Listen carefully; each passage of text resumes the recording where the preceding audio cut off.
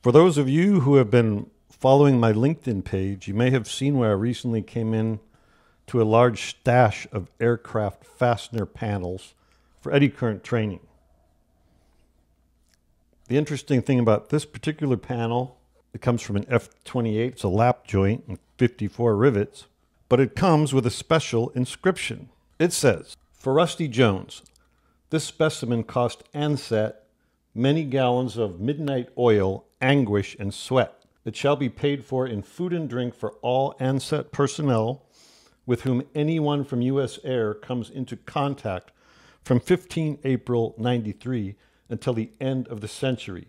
Signed, Phil and Joey." So my question is, how many of these rivets have cracks? We're going to find out with the Miz-21C and a Zetec sliding probe, driver pickup. So this is going to be the first row of 27 rivets. You heard that alarm? And now we're doing the second row of 27 rivets. There's alarm number 2. So at the end of the first row, you have these cracks. And in the second layer, at the end of the second row, you have these cracks.